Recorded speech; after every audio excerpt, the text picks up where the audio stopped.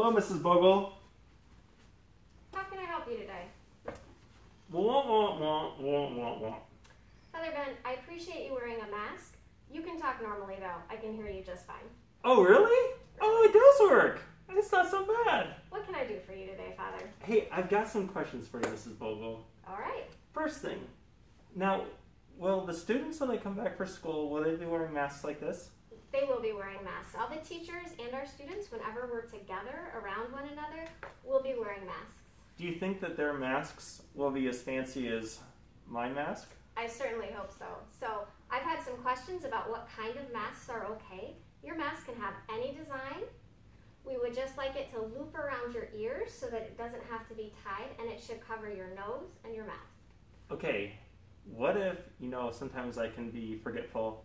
What if I were to forget my mask? That's okay. We have some extra masks, so if something happens to your mask or you forget your mask, we'll have some here at school that we can give you. Okay, what if it comes time for recess? Do I have to wear my mask at recess? When we are outside playing and can give everybody some personal space, we'll be able to take our masks off. Okay, that's awesome. Okay, so my question for you is, will we be still doing some of the specials? Like, for example, music. How are we going to sing? We're not allowed to sing right now. So we're trying not to sing right now, that's true, but there's a lot of things that you can do musically that don't require singing. Oh, like percussion? Absolutely. So Mrs. Vole has some great music lessons planned. Mrs. Garvey will be teaching art. Mrs. Garvey will be staying home, but she's going to video her lessons in, and Mrs. Tomzak will be teaching art. Okay. So that'll be super fun. Now, I heard like a rumor going around that the YMCA is going to be offering us a special curriculum. They are. So the YMCA is going to come once a week and teach each class an exercise or a lesson on exercise and nutrition. So they'll cover topics like healthy eating, different ways to exercise, but also some of their extracurricular programs. So they'll show us a little bit of what they do for gymnastics. We might experience some taekwondo. Whoa. And the best thing is all of our specials will still be available for our friends learning at home. Oh, wow. Yep. Okay, so I know that as I look at this classroom, it's set up a little different. There's a little space between each spot. There are. The teachers worked really hard and maintenance worked really hard over the summer. And we've arranged the classrooms so there's about 2 carpet squares, which is 4 feet between the desks. And for this year, just to follow all the guidelines, we'll all be facing the same direction. Okay. So we're going to have some little changes here and there. So for example, are we all going to touch the drinking fountain?